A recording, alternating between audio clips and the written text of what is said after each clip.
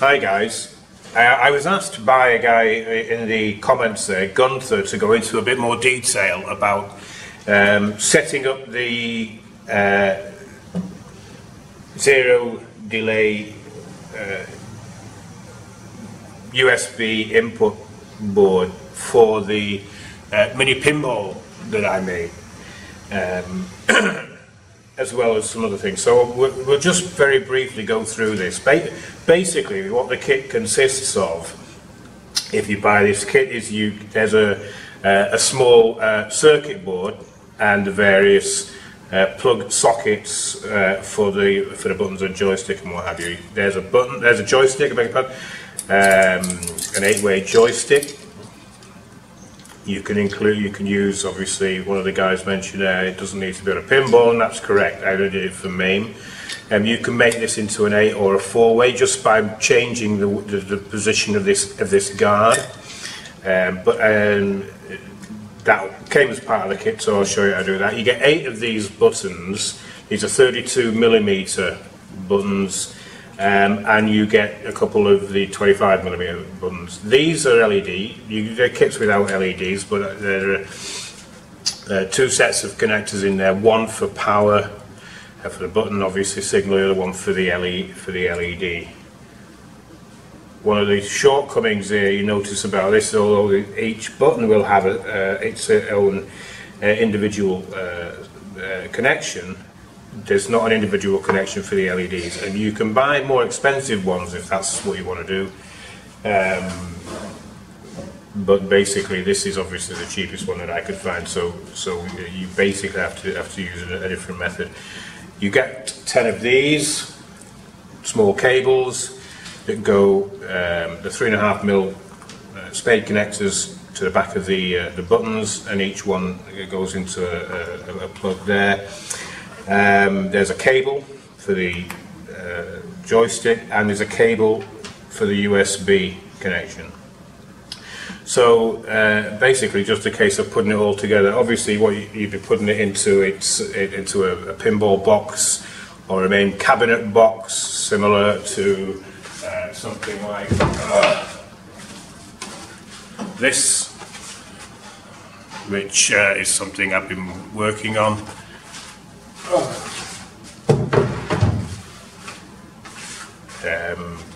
But basically, we're just going to do it out on the top here, so you can see what it's all about.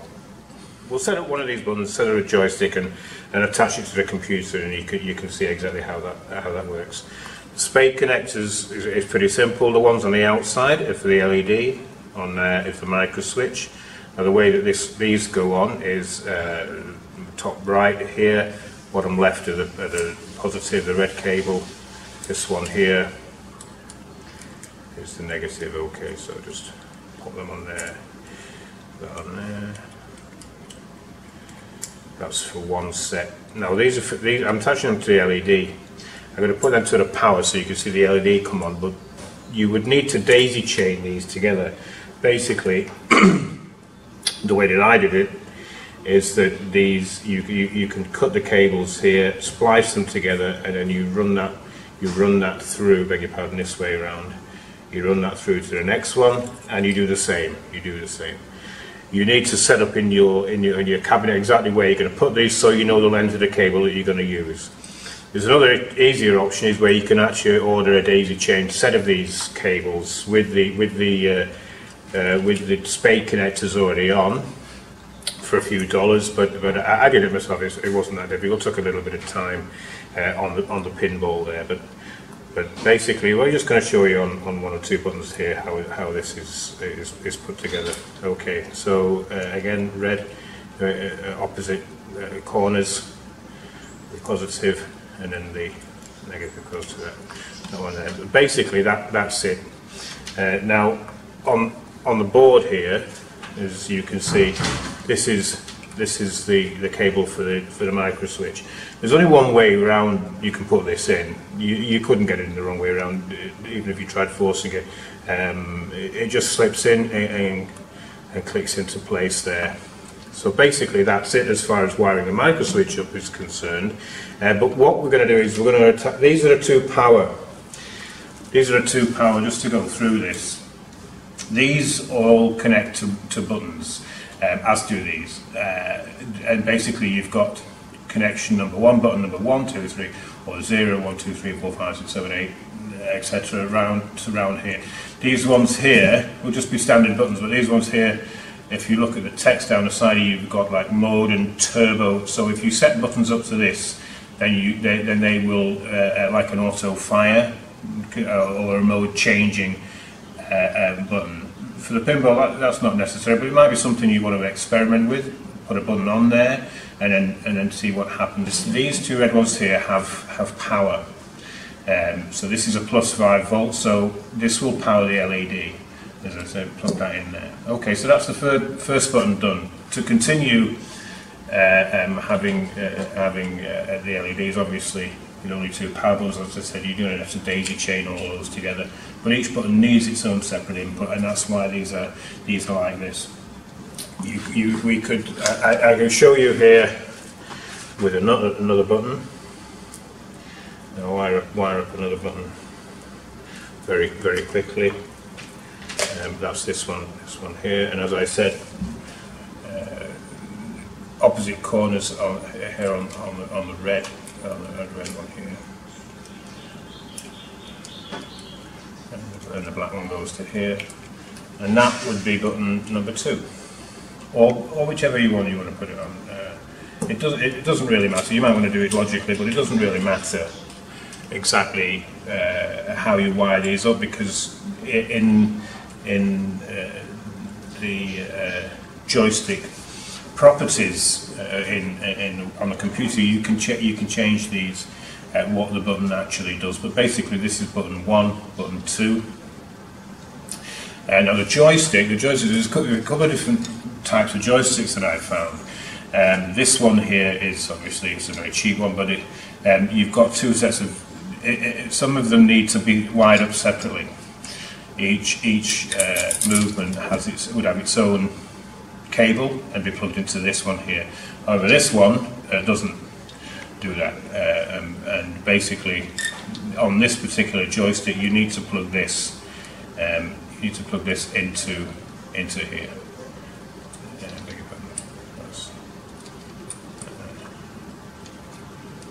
There you go. There's a 5-pin connector there, and then there's only one place on the board that you can put it in, and that's here.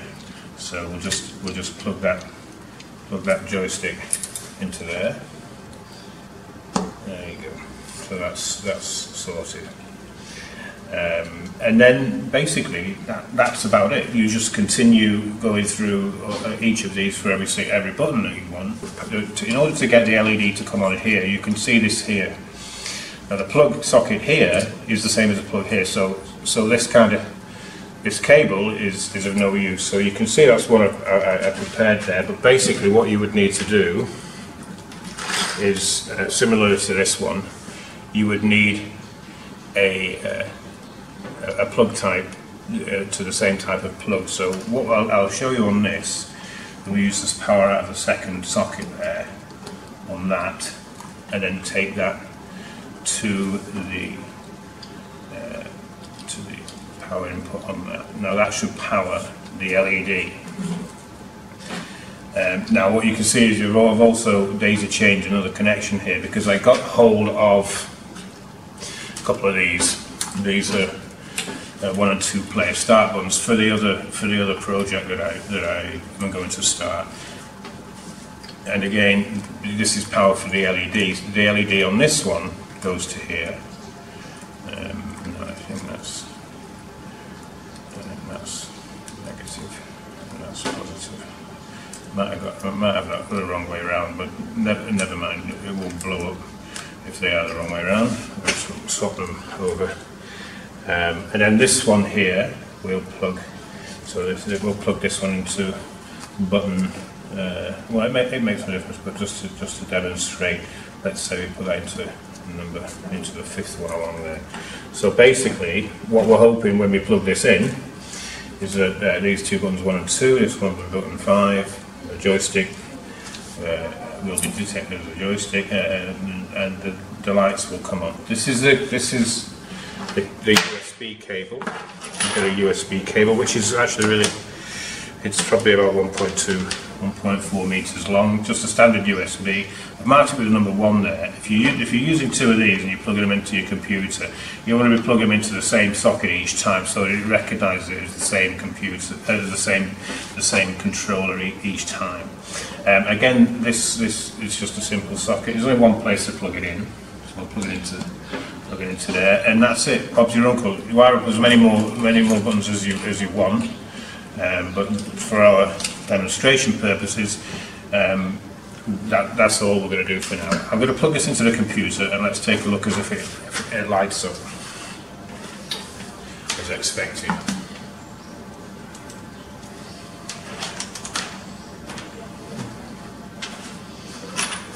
Okay, so that's exactly what we expected. This one here, the button, is the LEDs come on. LEDs come on to this one. The buttons are cable's a little bit loose there. Okay, and then this one here, we didn't put the power to it, so that's why the LED is not on that one. And the power's come onto the joystick. This joystick's got a little multicoloured little flashing LED thing in there, and that's powered by this, as we said.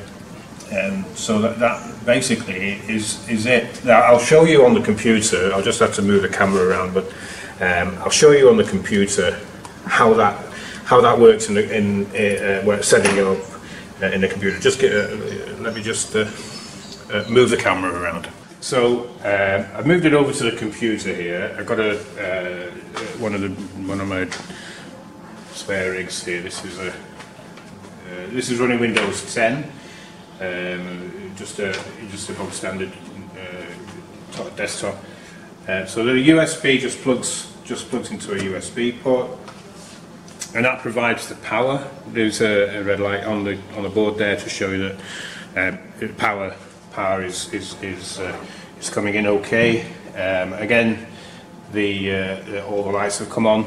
I will tell you, you probably might notice, I put this the wrong way around. This is one of those that you can't, you're 50% chance of getting it right, but it won't damage it if it's plugged in the wrong way. If it doesn't come up properly when you're testing this, then the likelihood is that you may well have put that in the wrong way around on a joystick. You can't put it in the wrong way around on here. Settings, it sets up USB game controllers. There you go. Okay, so the game controls are similar, same as it was in Windows 7 and what have you. So if we click on if we choose this, there's only one joystick plugged in, so it's only showing you one.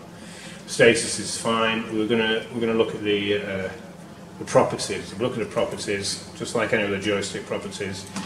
Now what we're looking for is we're looking to make sure that these buttons work correctly. So this one was wired up to number 1, so we want number 1 to be pressed. So you can see there number 1. This one here without the lights. Oh, a bit of a tangled mess down here, sorry.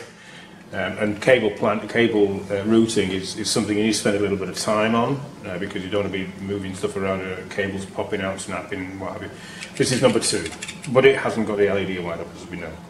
But that's working fine there. This we plugged into number 5, so there you go, button number 5. So you could move that right to the end, and then button number 12 or something like that. There are 12 locations for buttons here, and just to give it some sort of logic to how you're putting this all together. And then the joystick here, as I mentioned, I'd put that the wrong way around. But I swapped it around now, and there you go. You can see that that's detected perfectly. As I mentioned in the pinball video, the springs aren't particularly strong.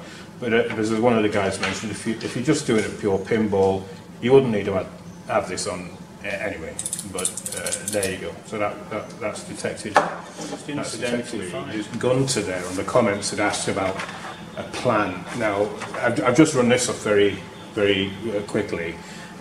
There's a link. I've done this on Photoshop, and I've got the PSD file and this as a PNG file on Google Drive. There's a link in the details section below, so you can just click on that and download this. You can use this. It's not to scale, as you can see, it's not exactly to scale, but the dimensions that I used are on there. So for this, so you can use it as a base to design your own. But like I say, the link for this is down below the video. So just click on that. It's a very small file. Okay, so we'll take another look at the software.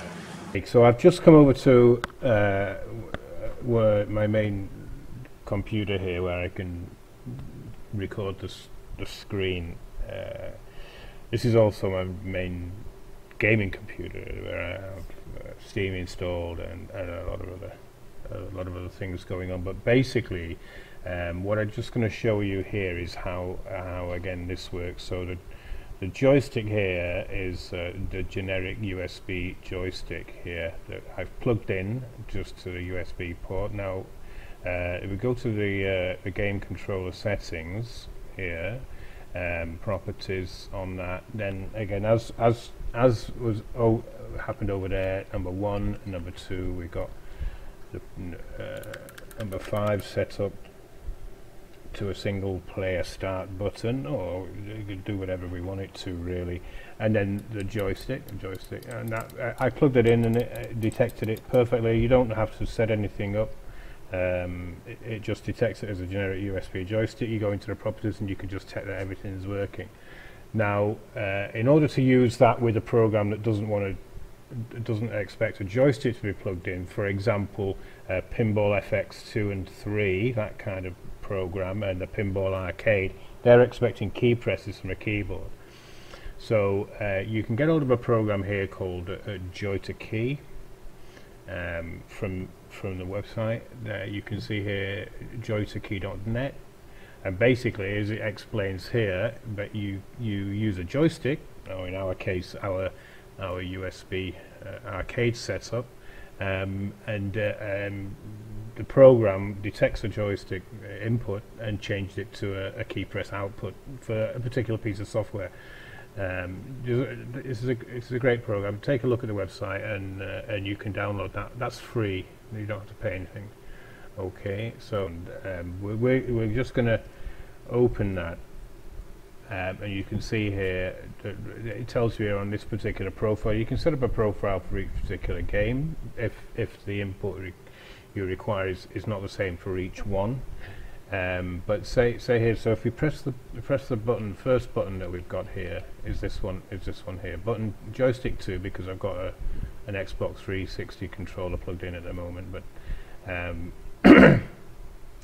you can see it's disabled. So basically, if you've got a program and nothing, it won't detect the button press. But double click on that, and then we can set that one there as enter. Okay, so you can see here now that is assigned enter. That one, button 2, which we've also got wired up, but with no LED on, you remember. This one here, we'll use that one as escape. Okay, button 3 is not plugged in, nor 4, but 5 is plugged in. Okay, so you could that's got the one player start on there. So basically, you could use that as say for example on MAME you would start a one-player game by pressing 1, but these are just examples. It depends really what you want to achieve in a piece of software that you're using at the time. Okay, now the stick here, we can use here the stick left. If we sorry, no, there we go. So that's going left. So if we use that, we can set that to the left arrow key. Stick right arrow key. Stick up would be the up arrow key, and stick down arrow key. Okay, so we can use these to set up for any software we want, and then save the profile under the name of the software.